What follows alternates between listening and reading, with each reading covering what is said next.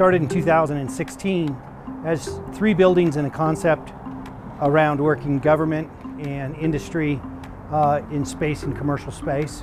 Today we've filled up our local eastern downtown. We're hoping to grow into an entire district in the next 3 or 4 years. Several more buildings planned to come out of the ground.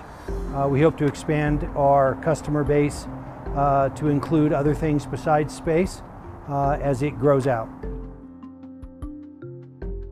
So the project started initially with a dilapidated train station building that was approaching its 100-year-old mark. It was mostly vacant, and the entire utilities and roof system had to be upgraded.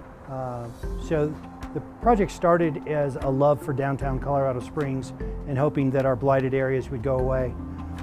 The reality is that a large part of our economy is the space business, and it's important that we support that industry and grow it. There's a number of industries that can grow off of the space industry, not to mention they're great paying jobs, great community members.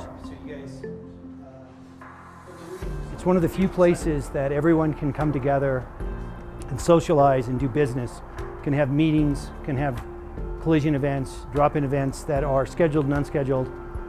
It's a place where you can hit critical mass and have a lot of conversations very quickly. It's the Space Symposium the other 51 weeks a year.